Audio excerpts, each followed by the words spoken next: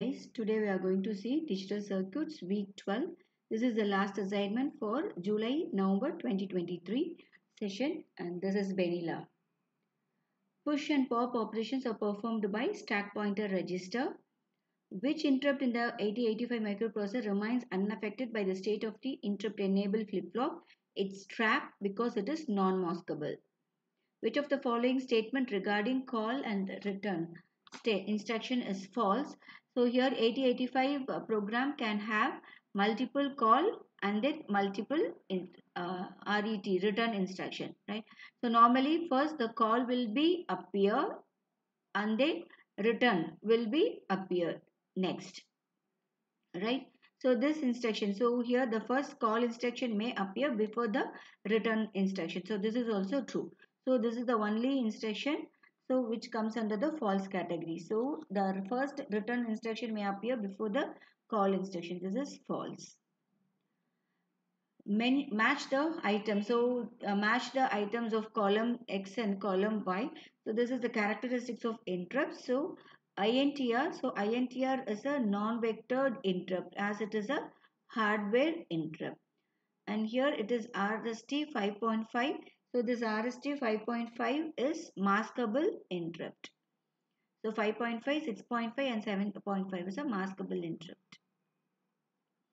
And trap is a non-maskable interrupt because it is unaffected, and since it is a non-maskable, it is unaffected by interrupt enable. And RST 1, 2, 3, 4, 5, 6 all are software interrupt. So X1 Y4, X2 Y2, X3 Y1 and X4 Y3. Which of the following pins in 8086 microprocessor are multiplexed with a data and address signal? So in 8086 it has 16-bit address data and then 20 address lines. So AD0 to AD15 is the multiplexed. Identify the operations performed by the push operation. So here the top of the stack will be there. So here push BC. No? So here the content of the BC will be pushed into the stack here. So B and then C will is first C and then B will be pushed. Next push D. So DC register pair. So E content will be pushed and then your D content will be pushed here. Now pop B. So here whatever the content is there in D will be push popped into a C register and then E to your B register and pop D now. So here the content of your B will be popped to your D register and C to the E register. So what happens? The content of your BC register pair or exchange with your D register pair. What is the starting address of your interrupt service routine for RST 7.5? It is 003C. The interrupt in an 8085 microprocessor that is not affected by the value of the interrupt enabled flip-flop is trap. Same as your question number 2. Which of the following statements is true for the SIM instruction? So this is the format of your SIM instruction.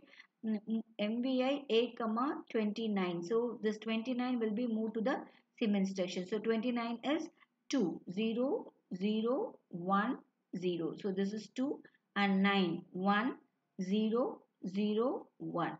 So here this is nothing but is not used. So we are not going to bother about your upper nibble here.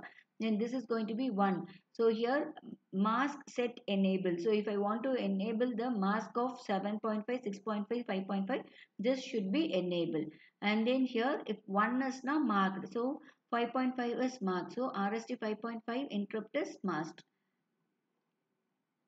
Which of one of the following instruction is similar to RST7? It's called 0038.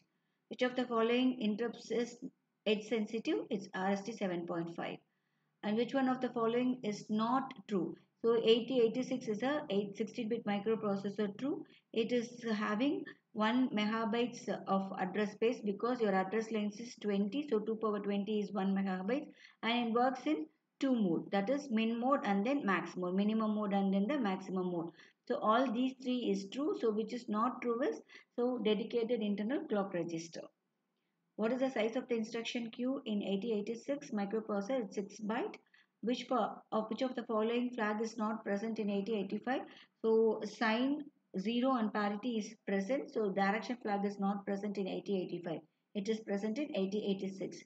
So here, which of the following 8086 instruction utilizes the implied addressing mode? It is STC, set to carry here. This name is it's the mnemonics itself. It says what action it has to be performed without any help of your data or your address. That's your called implied addressing mode. So this jump on no 015, it's a direct addressing mode. So the where it has to jump for the condition true is given. So direct, and then move cx comma bx, it's an indirect addressing mode, and then move dl comma 08, it's a immediate addressing modes.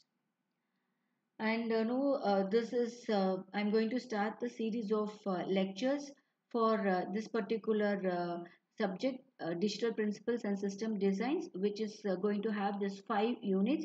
So I'm going to release the videos for this one. So from 13th of October.